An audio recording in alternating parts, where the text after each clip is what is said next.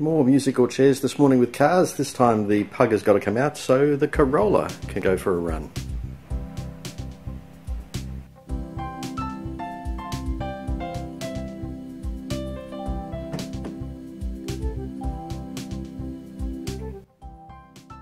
Let's give it a start after a while. A couple of pushes of the accelerator pedal.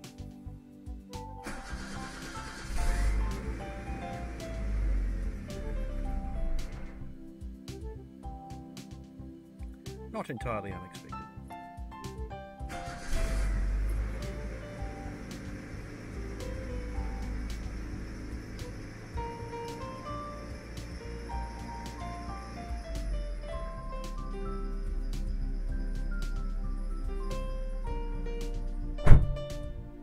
And a belt chirps to life.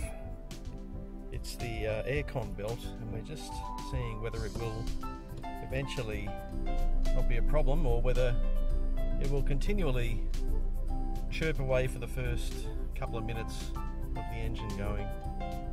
The mechanic just sort of said to see what it does.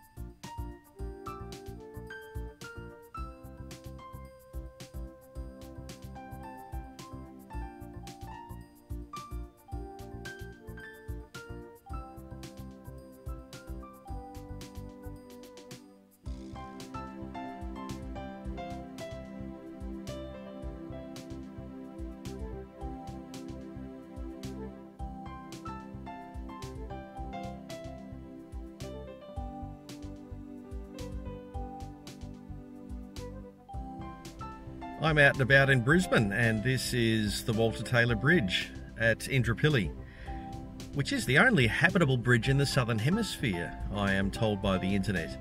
It's just under 90 years old, probably 86 this year, and it has places for people to live in at either end, and a great big ballroom underneath, as I understand, on the riverbank.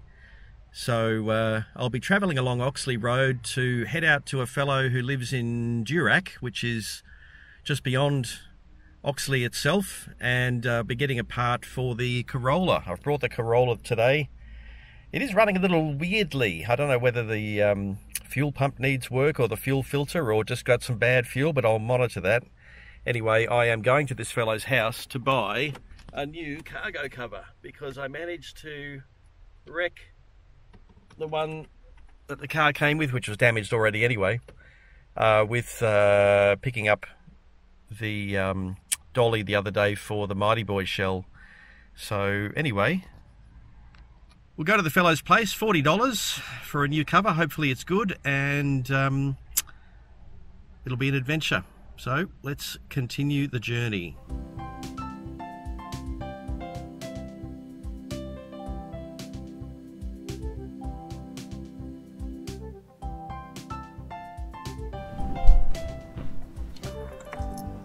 Right, across the bridge we go.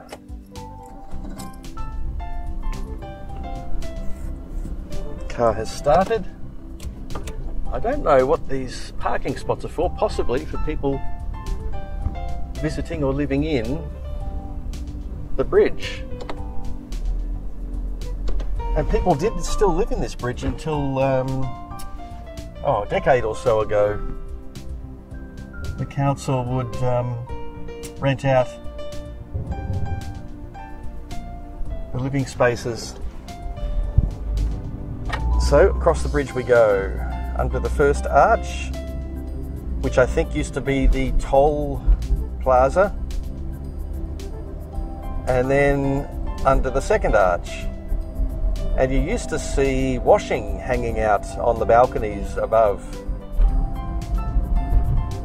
as you drive under from the people living there. So you live in the top, but then underneath there are staircases, and as I said, I think there's a ballroom underneath at one side. So an interesting little bridge that the people demanded about 1930s, and it was ready in 1936. So I'm back on a road I used to frequent 28 years ago, and it's much the same. It seems to be much the same. Goes along the railway line. As you come into Chelmer, there's lots of trees.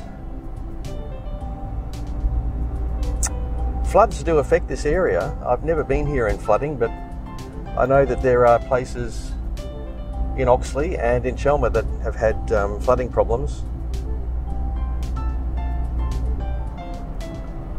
We used to live in the heart of Oxley, and I think a few metres from the house is where the water would have come up to in recent years.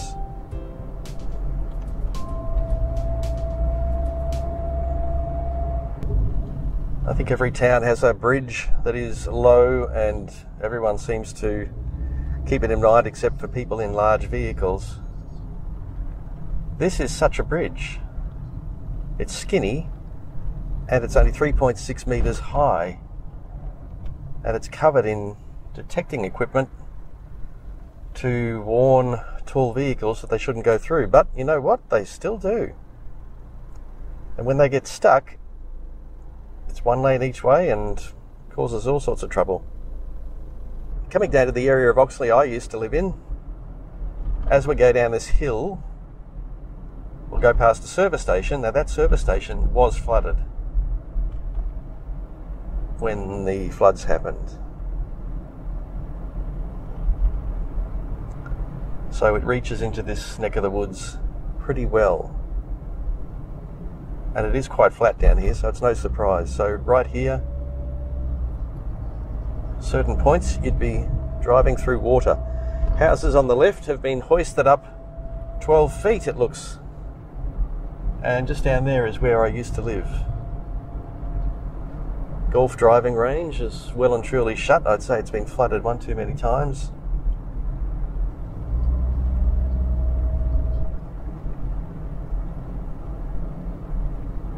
And this open flat area is obviously a floodplain. Nothing's built here except for a roundabout. Right, nearly at the fellow's house.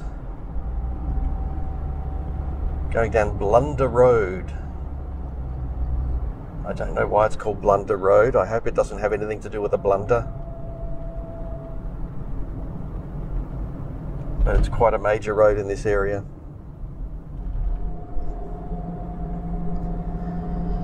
Right, well, I've picked up the parcel shelf from the fellow who used to own two of these, or his son and him used to own one. So he had a bit of history with them.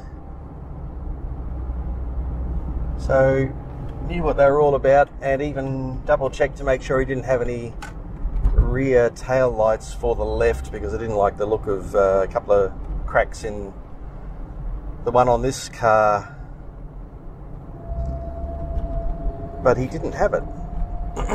So I'm just going to I'm back on Blunder Road, and I'm just going to have a little sneaky peek at the house that my wife and I built 27 years ago.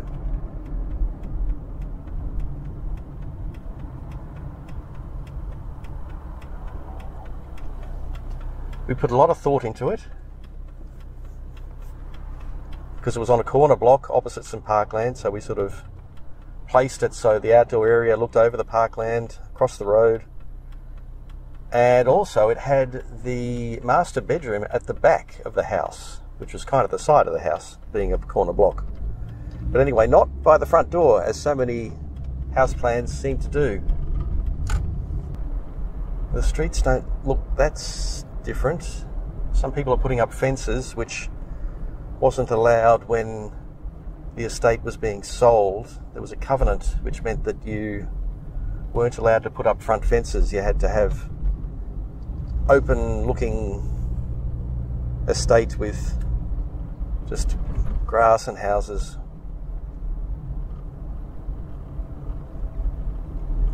But now, of course, it's all bets are off. The land is all sold. The covenant, I presume, just falls by the wayside once there's no one here selling land.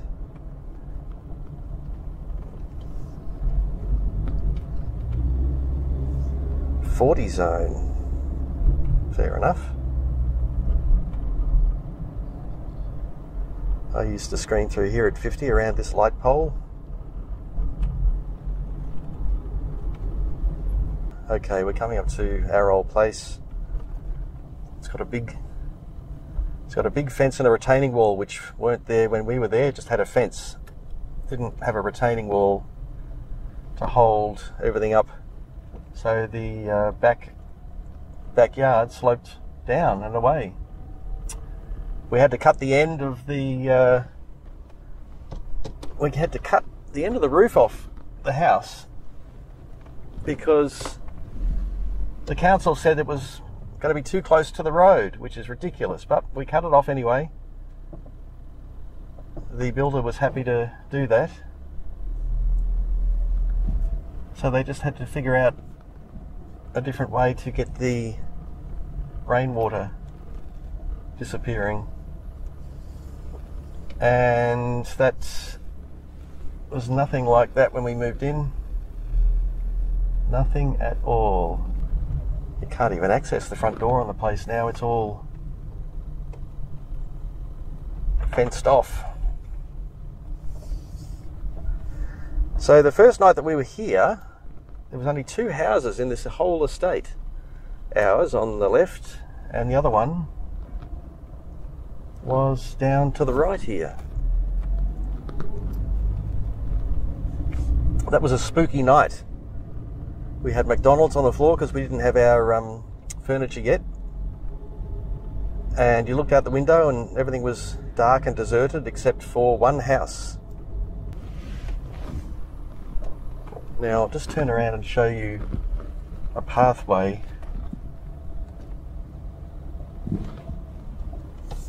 that goes through to another part of the estate that is shut off to avoid traffic. So that pathway there, when I owned my first Nicky one morning, there weren't many houses built. The pathway was there though. I snuck down that pathway on my little Nicky because it was so skinny it was able to sneak down without any troubles, and then I was able to make it through to the other part of the estate and cut a few minutes off my trip. I was going through at 4 in the morning, so probably earlier than 4, probably 3:30, so there was no one around to stop me. But that's what we bought it for, that beautiful parkland across. So it's got a creek in there actually. So yes, I don't mind what they've done with the place. It just looks very different. Very, very different. Right, well, good to see you home.